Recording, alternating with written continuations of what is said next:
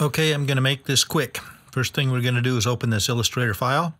Now we're going to increase the stroke to 2 pixels just so we can see it a little better. I'm going to duplicate the layer and paste it in front. I'm going to change the color of the top layer. That looks good. Now we'll check the transform options on the top layer. And let's set the angle to 0. Now we're going to set the blend option to the number of frames we want for the animation. And apply blend. Then we're going to expand the blend.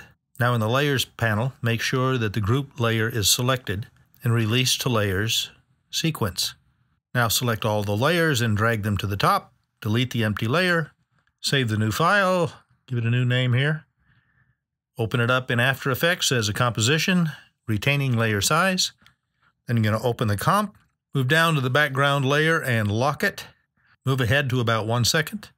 Select all the layers and then use the shortcut keys to set the in and the out point. Then sequence the layers with the keyframe assistant. And then we're going to set a new in point for the top layer and a new out point for the bottom layer. There we go. All done.